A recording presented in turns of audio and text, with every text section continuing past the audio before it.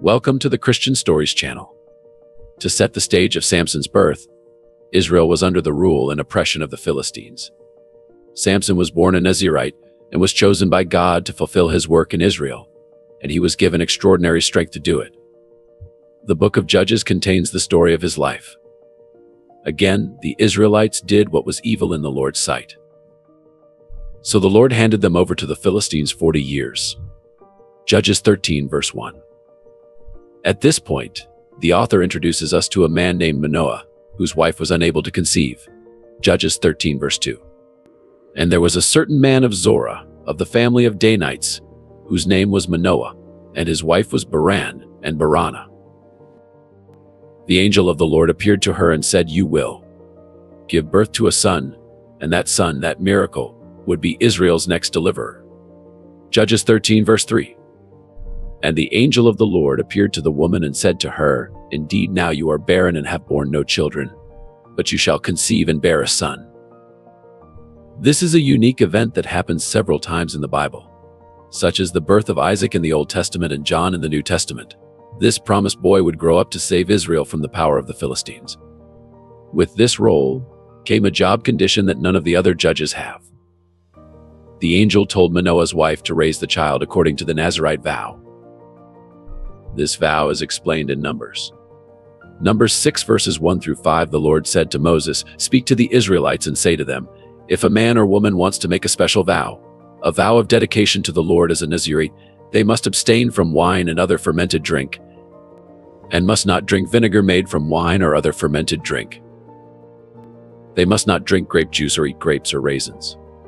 As long as they remain under their Nazirite vow, they must not eat anything that comes from the grapevine, not even the seeds or skins. During the entire period of their Nazirite vow, no razor may be used on their head. They must be holy until the period of their dedication to the Lord is over. They must let their hair grow long."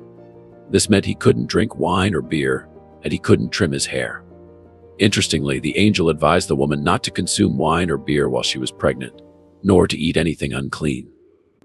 That meant her son would be consecrated to God as a Nazirite, even while he was still in the womb. Despite the fact that the heavenly visitor was speaking directly to her, the woman went to her husband and informed him what had transpired. Judges 13 verses 8 through 13. Then Manoah prayed to the Lord and said, "O my Lord, please let the man of God whom you sent come to us again and teach us what we shall do for the child who will be born." And God listened to the voice of Manoah, and the angel of God came to the woman again as she was sitting in the field. But Manoah, her husband, was not with her. Then the woman ran in haste and told her husband and said to him, "Look, the man who came to me the other day has just now appeared to me." So Manoah rose and followed his wife. When he came to the man, he said to him, "Are you the man who spoke to this woman?" And he said, "I am." Manoah said, "Now let your words come to pass. What will be the boy's rule of life in his work?" So the angel of the Lord said to Manoah, "Of all that I said to the woman, let her be careful. She may not eat anything that comes from the vine, nor may she drink wine or similar drink, nor eat anything unclean. All that I commanded her, let her observe." Manoah probably mistook him for a mere man sent from the Lord and said, "Please stay here, and we will prepare a young goat for you." The visitor agreed to stay, but said he wouldn't eat anything. It would be more appropriate for the couple to offer a burnt offering. When Manoah put the burnt offer on a rock as requested, the visitor did something miraculous. He rose in the flame and went up in the sky. At the sight, Manoah and his wife collapsed face down on the ground. Suddenly, Manoah was terrified and said, "We're certainly going to die, because we have seen God." He rightly equated the angel of the Lord with God. Judges 14, verses 19 through 24. So Manoah took the young goat with the grain offering and offered it upon the rock to the Lord. And he did a wondrous thing while Manoah and his wife looked on. It happened as the flame went up toward heaven from the altar. The angel of the Lord ascended in the flame of the altar. When Manoah and his wife saw this, they fell on their faces to the ground. When the angel of the Lord appeared no more to Manoah and his wife, then Manoah knew that he was the angel of the Lord. And Manoah said to his wife, "We shall surely die, because we have seen God." But his wife said to him, "If the Lord had desired to kill us, He would not have accepted a burnt offering and a grain offering from our hands, nor would he have shown us all these things, nor would he have told us such things as these at this time. So the woman bore a son and called his name Samson, and the child grew, and the Lord blessed him. And the Spirit of the Lord began to move upon him at Menadan between Zorah and Eshtaol. Manoah's wife named her child Samson. God blessed him. And the Spirit of the Lord began to stir him, readying Samson for the work prepared for him. Samson made some questionable life decisions for a man who had been set apart for God's service since birth, ultimately proving that God can use a person in spite of himself. Samson went down to Timnah and saw a young Philistine woman there. He told his parents that he wanted to marry her. His parents tried to speak wisdom into his life by telling him he should not marry someone who is not part of God's people. But they didn't know that his interest in this particular woman was from the Lord, who wanted the Philistines to provide an opportunity for a confrontation. Judges 14 verses 1 through 4. Samson went down to Timnah and saw there a young Philistine woman. When he returned, he said to his father and mother, "I have seen a Philistine woman in Timnah. Now get her for me as my wife." His father and mother replied, "Isn't there an acceptable woman among your relatives or among all our people? Must you go to the uncircumcised Philistines to get a wife?" But Samson said to his father, "Get her for me. She's the right one for me." His parents did not know that this was from the Lord, who was seeking an occasion to confront the Philistines, for at that time they were ruling over Israel. Samson was attacked by a young lion on his journey to Timnah, where his bride to be lived. And the Spirit of the Lord came upon him fiercely, and he tore the lion apart with his bare hands. This was a strong indication that he had been chosen and enabled by God for a supernatural mission. Judges 14 verses 5 through 7. Samson went down to Timnah together with his father and mother. As they approached the vineyards of Timnah, suddenly a young lion came roaring toward him. The Spirit of the Lord came powerfully upon him, so that he tore the lion apart with his bare hands, as he might have torn a young goat. But he told neither his father nor his mother what he had done. Then he went down and talked with a woman, and he liked her. Samson chose to pose a riddle to the Philistines at a feast that was most likely supposed to function as his engagement party. The prize for answering the riddle within a week would be 30 changes of clothes.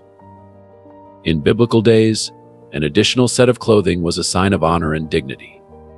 Samson, thinking about his recent kill and the honey that accompanied it, exclaimed, "Out of the eater came something to eat, and out of the strong came something sweet."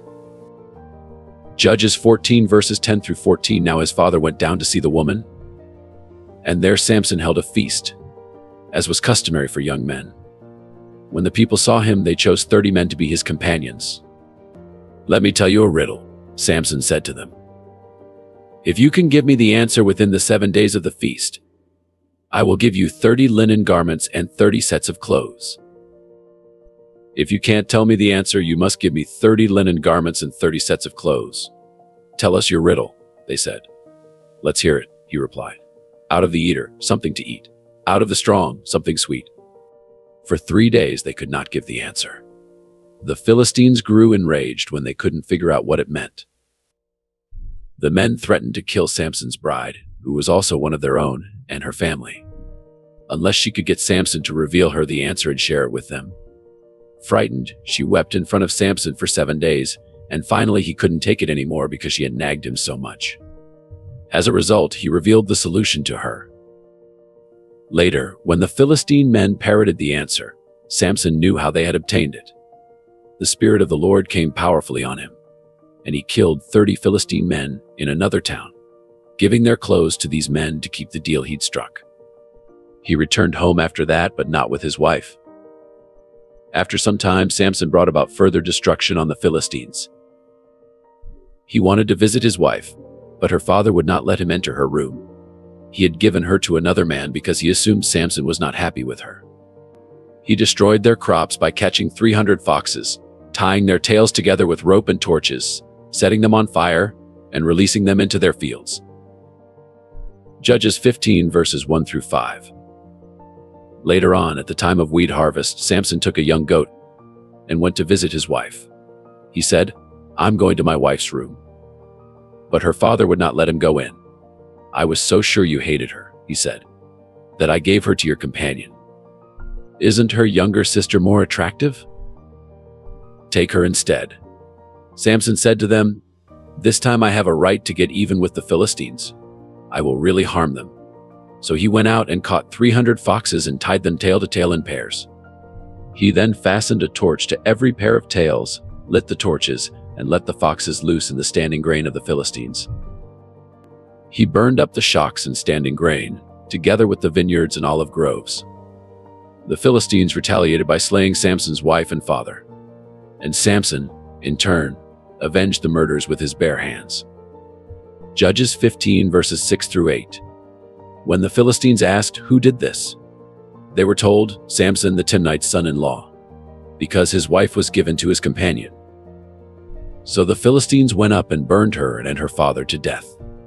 Samson said to them, "Since you've acted like this, I swear that I won't stop until I get my revenge on you." He attacked them viciously and slaughtered many of them. Then he went down and stayed in a cave in the rock of Etam. The Philistines besieged a village in Judah to pay Samson back while he was hiding in a cave. To pacify the Philistines, 3,000 men of Judah went to arrest Samson, saying that he had brought trouble on them by riling up the Philistine oppressors. Don't miss the irony here. They chose to deliver over to the Philistines the man God had sent to save them from the Philistines. Samson agreed to go along with them, only after they promised not to kill him themselves. Judges 15, verses 12 through 13. They said to him, "We've come to tie you up and hand you over to the Philistines." Samson said, "Swear to me that you won't kill me yourselves." "Agreed," they answered. "We will only tie you up and hand you over to them. We will not kill you." So they bound him with 2 new ropes and led him up from the rock. When the Philistines saw Samson's tide approaching, they screamed out. But at that precise moment, the Lord's Spirit descended upon Samson in a strong way. This was bad news for the Philistines. You don't want the Spirit of the Lord to fall down heavenly on someone you're fighting. Samson's foes were outnumbered because he was empowered by God's Spirit. Given his strength, the ropes used to bind him were insignificant. He found a fresh donkey jawbone and used it to slaughter 1,000 men. He was able to accomplish what would have been impossible without the Lord's help. Judges 15 verses 14 through 15. As he approached Lehi, the Philistines came toward him shouting. The Spirit of the Lord came powerfully upon him. The ropes on his arms became like charred flax, and the bindings dropped from his hands. Finding a fresh jawbone of a donkey, he grabbed it and struck down 1,000 men. After finishing his judgment on the Philistines, Samson got extremely thirsty and cried out to the Lord. The Lord graciously replied by restoring his vigor by creating a spring there. It was dubbed Spring of the One Who Cried Out by Samson, and he judged Israel 20 years. Judges 15, verses 18 through 20. Because he was very thirsty, he cried out to the Lord, "You have given your servant this great victory. Must I now die of thirst and fall into the hands of the uncircumcised?" Then God opened up the hollow place in Lehi, and water came out of it. When Samson drank, his strength returned and he revived. So the spring was called En Hakor, and it is still there in Lehi. Samson led Israel for 20 years in the days of the Philistines. When the Lord's Spirit descended upon Samson, he was accompanied by miraculous activity. In the Old Testament, the Lord's Spirit descended on people in response to specific circumstances. Since the time of the New Testament, however, the Lord's Spirit has come to dwell in every believer. Ephesians 1, verses 13 through 14. In whom ye also trusted, after that ye heard the word of truth, the gospel of your salvation, in whom also after that ye believed, ye were sealed with that Holy Spirit of promise, which is the earnest of our inheritance until the redemption of the purchased possession, unto the praise of his glory. Romans 8, verse 9. But ye are not in the flesh, but in the Spirit. If so be that the Spirit of God dwells in you. Now if any man have not the Spirit of Christ, he is none of his. That means, on the side of the cross, the supernatural presence of God is not related to the Spirit coming on believers, but to the fullness of the Spirit at work within us. The Spirit came powerfully on Samson for supernatural purposes. This same Spirit is still with us today. Galatians 5, verse 16, so I say, walk by the Spirit, and you will not gratify the desires of the flesh. That is, we are so preoccupied with living life according to the rules of the world that we forget to recognize His presence in our lives. We should, on the other hand, be filled with the Spirit, which essentially implies living under His authority. Ephesians 5 verse 18, do not get drunk on wine, which leads to debauchery. Instead, be filled with the Spirit. Samson's personal choices become even more concerning at this point in the narrative. Samson went to Gaza, where he saw a prostitute and went to bed with her. Now, for years, the people of Israel had prostituted themselves with other gods, Judges 2 verse 17. And yet they would not hearken unto their judges, but they went to whoring after other gods and bowed themselves unto them. They turned quickly out of the way, which their fathers walked in, obeying the commandments of the Lord. But they did not so. They had blatantly compromised with the surrounding culture and betrayed the Lord. And by this season of his life, Samson, the leader, was openly living in a way that reflected what Israel had been doing. This trend would be his downfall.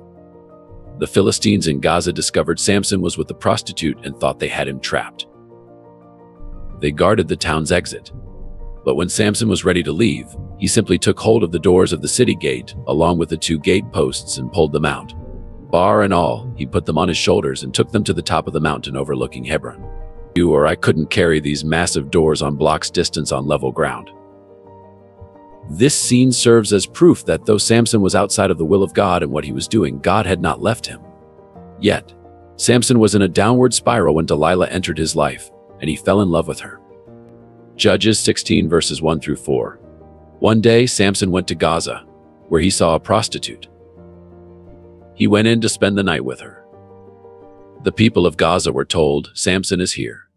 So they surrounded the place and lay in wait for him all night at the city gate. They made no move during the night, saying, at dawn we'll kill him.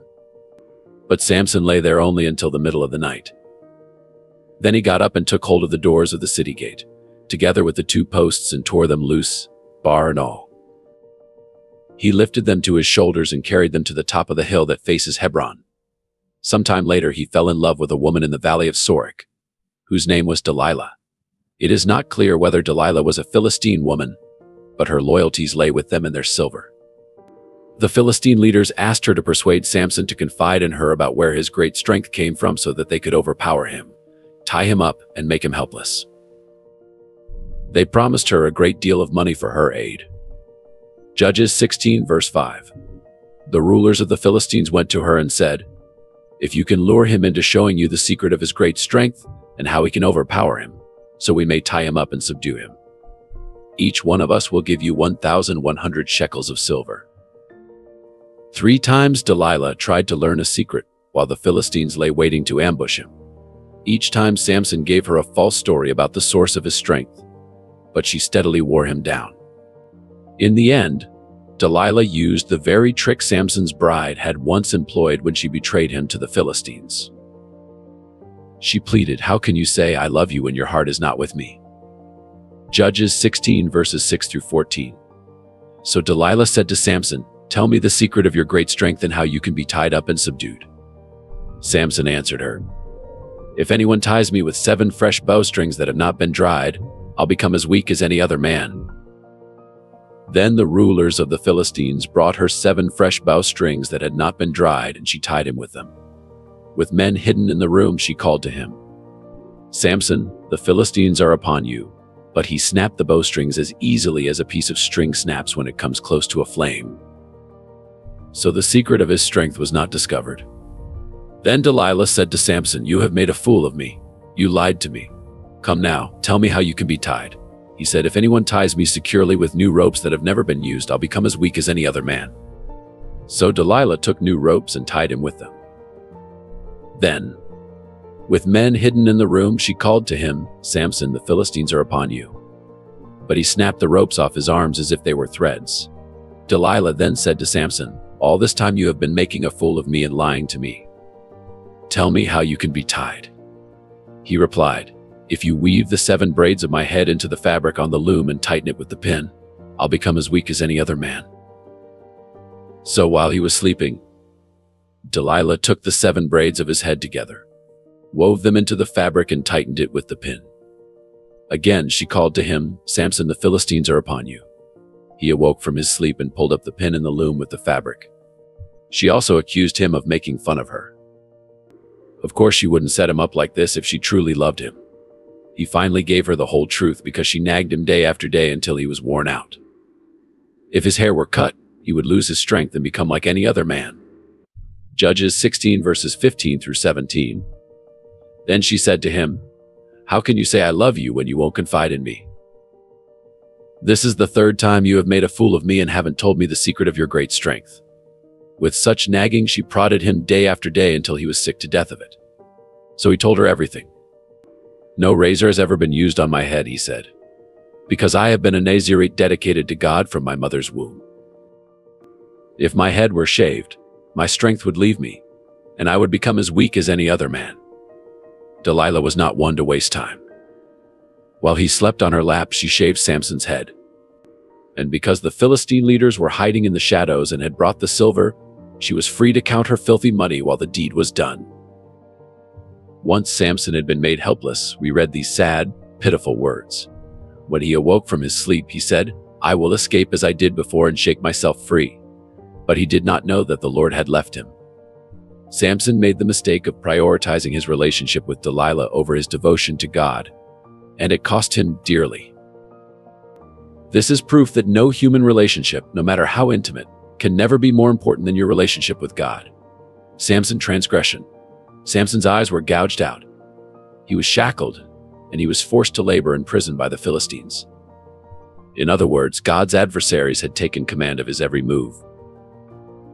This serves as a reminder that when God is removed from the equation, Satan takes control of the issue. Judges 16, verses 18 through 22. When Delilah saw that he had told her everything, she sent word to the rulers of the Philistines, "Come back once more. He has told me everything." So the rulers of the Philistines returned with the silver in their hands. After putting him to sleep on her lap, she called for someone to shave off the 7 braids of his hair, and so began to subdue him, and his strength left him. Then she called, "Samson, the Philistines are upon you." He awoke from his sleep and thought, "I'll go out as before and shake myself free." But he did not know that the Lord had left him. Then the Philistines seized him, gouged out his eyes, and took him down to Gaza, binding him with bronze shackles. They set him to grinding grain in the prison. But the hair on his head began to grow again after it had been shaved. We get a sense here that God wasn't finished with Samson just yet. Why did we need to be told that his hair, which was the source of his power, had started to regrow? His hair's return was an outward symbol that he was inwardly repentant in turning back to God. His repentance would become apparent in his upcoming prayer to the Lord. To capture your full attention, God sometimes has to take you as low as you can possibly go. Samson was at the bottom of the heap. However, his hair began to regrow. The Philistine leaders assembled to give a huge sacrifice to their god Dagon. While Samson crushed grain in the prison, they were all set to rejoice that their deity had delivered their foe to them. At their gathering, the Philistines were cheerful. They summoned Samson to entertain them, placing him between the temple's pillars. They are putting themselves in a position to fail by doing so. The temple was packed, and there was probably 3,000 people on the roof. Recognizing this, Samson begged to God for one last time to empower him so that he could bring the Philistines' roof down on them. He pushed with all of his power, and the temple collapsed on the leaders and the entire populace. Judges 16 verses 23 through 28. Now the rulers of the Philistines assembled to offer a great sacrifice to Dagon, their god, and to celebrate, saying, "Our God has delivered Samson, our enemy, into our hands." When the people saw him, they praised their God, saying, "Our God has delivered our enemy into our hands, the one who laid waste our land and multiplied our slain." But while they were in high spirits, they shouted, "Bring out Samson to entertain us." So they called Samson out of the prison, and he performed for them.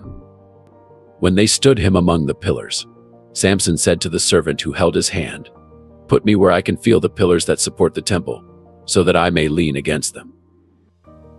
Now the temple was crowded with men and women. All the rulers of the Philistines were there, and on the roof were about 3,000 men and women watching Samson perform. Then Samson prayed to the Lord, "Sovereign Lord, remember me, please God, strengthen me just once more, and let me with one blow get revenge on the Philistines for my 2 eyes." Thus, Samson killed more of Israel's oppressors that day than he had killed all the rest of his days. Samson, unfortunately, had succumbed to the idolatrous culture around him and made bad decisions. Nonetheless, in Hebrews 11 verses 3-33, Samson is mentioned in the Hall of Faith, along with other upright Old Testament heroes such as Daniel. And every heart should be filled with hope as a result of this inclusion. While Samson was far from flawless, he did get one thing right. He believed God could use him to carry out his will. Therefore, let us trust God, submit to his agenda for our lives, and give him everything we have.